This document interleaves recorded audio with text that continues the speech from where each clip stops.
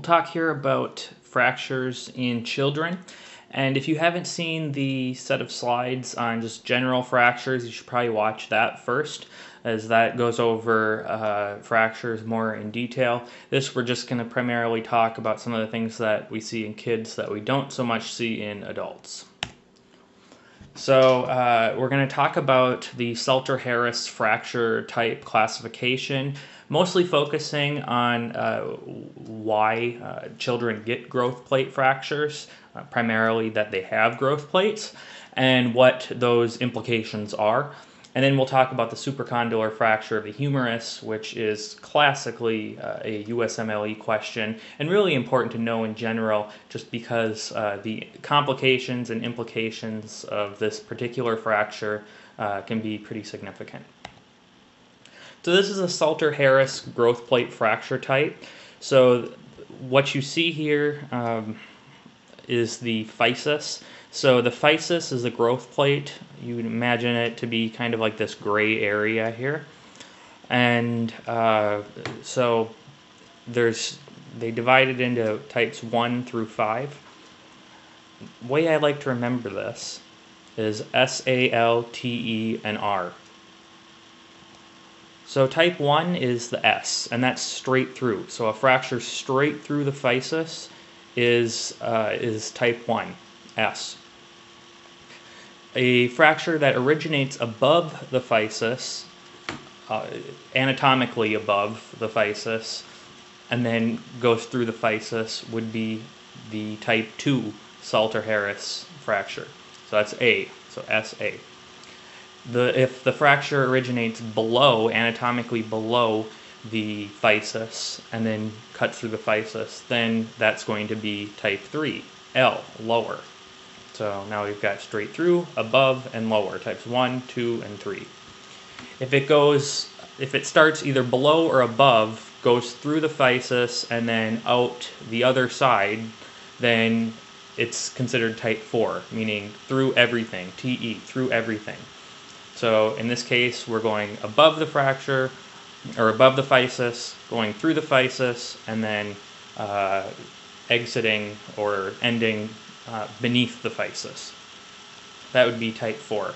And then type 5 is a rammed fracture. In this case, you have, this would be similar to like a torus fracture, where what you're getting is direct compression on the bone, which results in a disturbance of the growth plate. This is quite rare.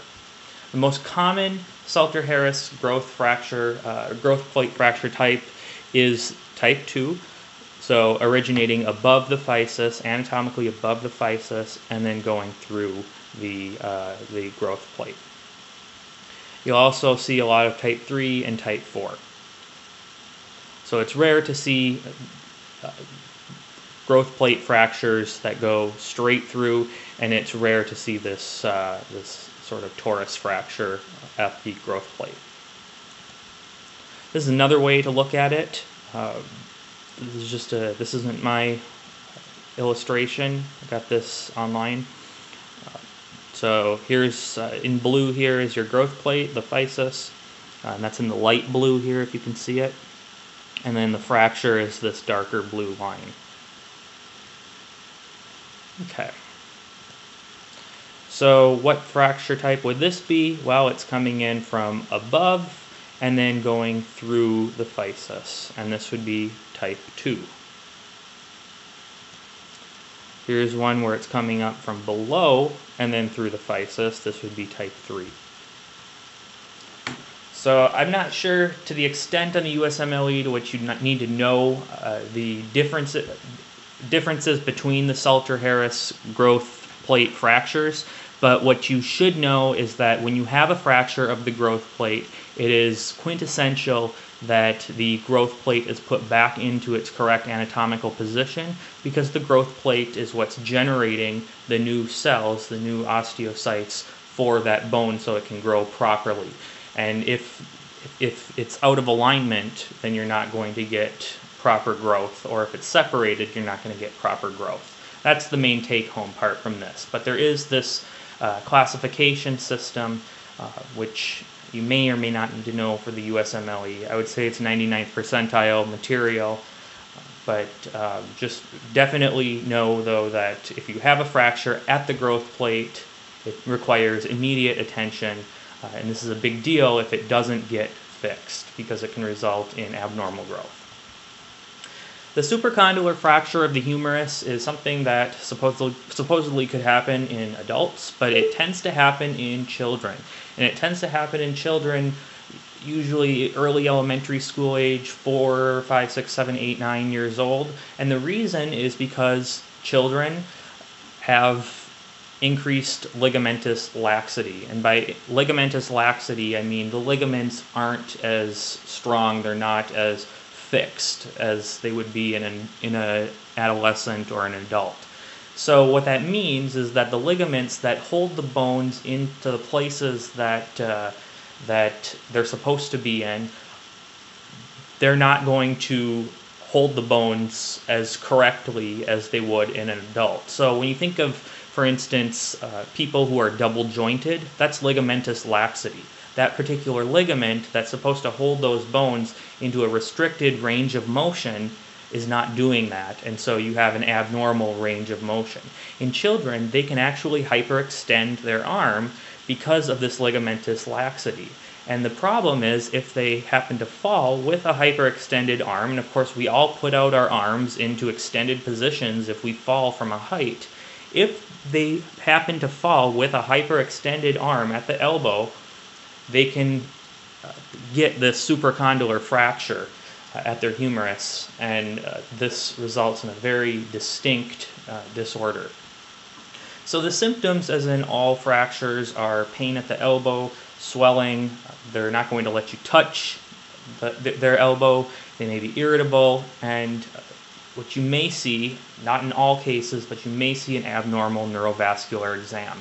And there is a high incidence of neurovascular complications, and that's because at the elbow you have a very, very narrow, it's a very narrow tube, for lack of a better word. And a lot of things pass through there. Everything that's going to innervate and give vascular supply to your forearm and to your hand is passing through the elbow.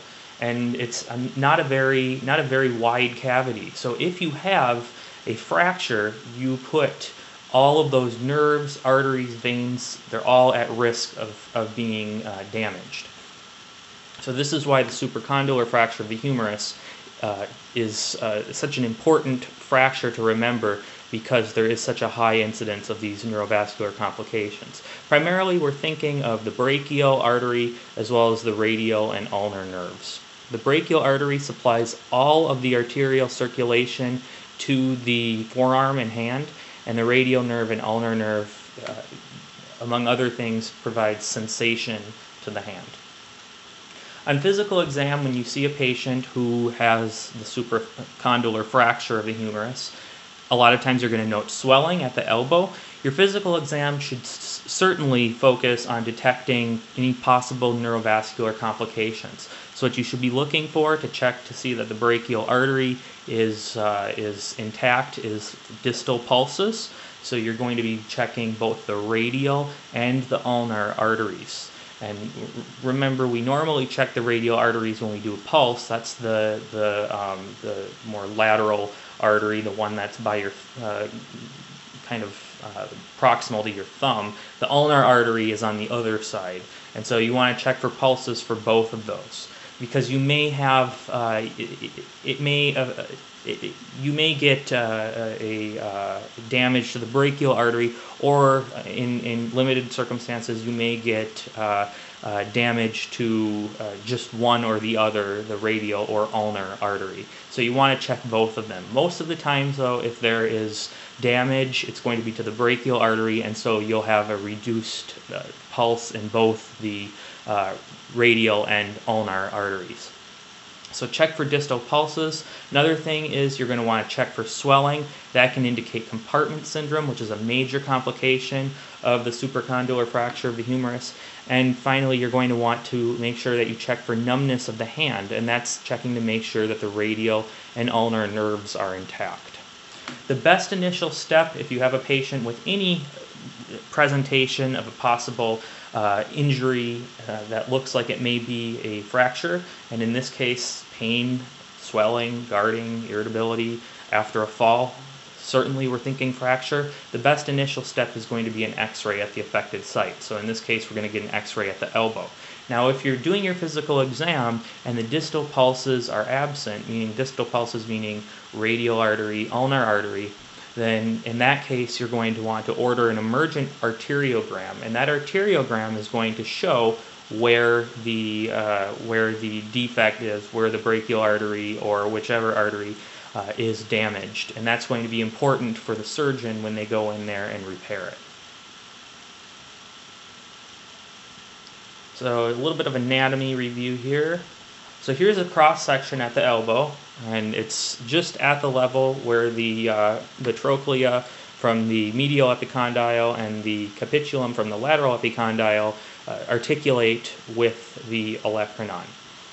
And so this is right around where the fracture would occur. And it doesn't mean that's necessarily where the damage is going to occur, but this is right around the level where the fracture would happen, maybe a little bit more proximal. So listed as number 3 right here, this is the ulnar nerve. And number 4 here is the median nerve. And then the listed as number 7 here is the brachial artery, which supplies all of the arterial circulation to the forearm and hand. Ultimately, this will bifurcate into the radial and ulnar arteries. And then the trochlea and capitulum are here. That's not as important. What I wanted to illustrate, though, is just that these nerves and arteries are so close to the bone, and so they're at high risk of being damaged if you have any kind of bone breakage. Here's some superficial anatomy at the elbow. So we're just looking in anatomic position here. Again, the elbow is about right here. Your olecranon fossa is about at this level right here. And you can see here that you've got this big brachial artery coming down, bifurcating into the ulnar and radial arteries, and then you also have your nerves here. So here's another aspect. Your breakage would happen right around here, roughly just a little bit proximal to the at the epicondyle, I suppose. But this is where your breakage would occur. And so most likely what would happen would be that if you did get arterial damage, it would be to the whole of the brachial artery. But you can't rule out it just happening to the ulnar artery or to the radial artery. And then you've got your ulnar nerve and your radial nerve coming down here. So just to illustrate how close all these things are, and that these children are at increased risk for complications both to the nerves and to the arteries. Now the ulnar nerve, when you're doing your physical exam, this is really important. When you're checking to see if there's any nerve damage, what you're going to do is you're going to check to see if there's any numbness on the hand. And that's because the ulnar nerve supplies sensation to the medial hand, so your pinky and your fourth digit. And then the median artery supplies your median nerve supplies the innervation for the middle part of the hand all the way up to the thumb. And then the radial nerve, which we're not concerned about here, is going to be mostly the posterior aspect of the hand and the thumb. So we're checking the pinky and checking the pointer finger should be enough. You're just checking your ulnar and your median nerves. Okay. So so this is an X-ray indicating a supracondylar fracture of the humerus. Here's your humerus here. Here's the rest of the humerus, and here's where it broke. And so you can see that this bone, it could be really sharp, and if this were to come in contact with nerves or arteries, it could easily cut through. Here's another one. This is a little bit less dislocated. Again, here you've got your epicondyles here, and then here is your break. And here's another one. Okay, I could show you these all day. They all pretty much look the same. What you're looking for on the x-ray is just simply a break where you have your epicondyles still in articulation with the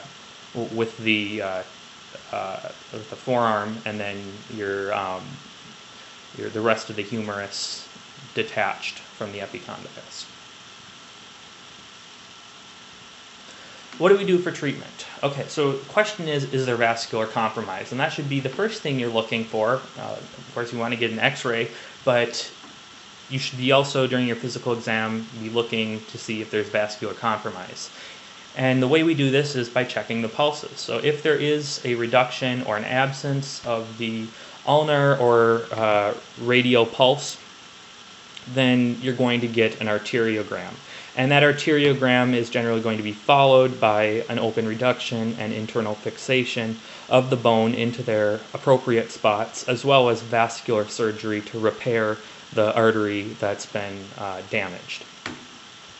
If there is no vascular compromise, generally the orthopedic surgeon can do closed reduction and get the bone into its proper alignment, and then it would be casted to allow for proper healing. As mentioned before, it is quintessential to look for complications, because the complications are really the major. This is the reason why this is such a big deal, why this particular fracture, why I brought it up, and why this is a unique fracture, is that it's ridden with complications. So some of the complications, if you have vascular or neurologic compromise, it can result in compartment syndrome, and compartment syndrome can happen in, it can happen in the leg, happen in the arm, happen in a lot of different cavities, but in this case it's going to happen in the forearm. And what you're going to look for is tightness, tenderness to palpation, discoloration, pain on passive motion, because what you're getting is increased pressure inside that closed compartment in the forearm. So this is something you're going to look out for, particularly if the patient has a lack of pulses. And then just wanted to point out that if they do have compartment syndrome, that's going to indicate an emergent fasciotomy. The compartment syndrome, if it's already developed, surgery alone, internal fixation and open reduction, that's good for the bone, and you can fix the brachial artery, but the compartment syndrome needs to be addressed itself, and that's done by a fasciotomy. And a fasciotomy is simply where you're taking an incision, nice long incision, and opening up the compartment to relieve the pressure. And that will prevent the complications from compartment syndrome, which include permanent disability and a Volkmann contracture. We'll look at what that looks like. So this is compartment syndrome. I couldn't find a picture of compartment syndrome of the arm. So this is compartment syndrome in the leg. And you can see here that you've got some discoloration. It's a little bit swollen looking. And if you tried to bend this guy's foot at the ankle, you would have significant pain. And even if you tried to press on that skin, that overlying skin, it would be really painful. So this is indicative of compartment syndrome. And what we do for compartment syndrome is a fasciotomy. So this is an arm here. So what we do is we just take a nice long incision to relieve all the pressure, and then this is eventually replaced with a skin graft. So here you can see lots and lots of different parts of the forearm anatomy. Namely, what I want to point out, not that it's important for this disorder, but this is your medial nerve right here. That's going to go into your hand. All right. Here's another fasciotomy. And then this is your Volkmann contracture. So this is a complication of supracondylar fracture of the humerus. and also a complication of compartment syndrome that wasn't properly addressed. And it winds up leading these muscles and these tendons to be in a fixed state, and so you get this contracture. So overall, what's important to remember with the supracondylar fracture of the humerus is how it happens.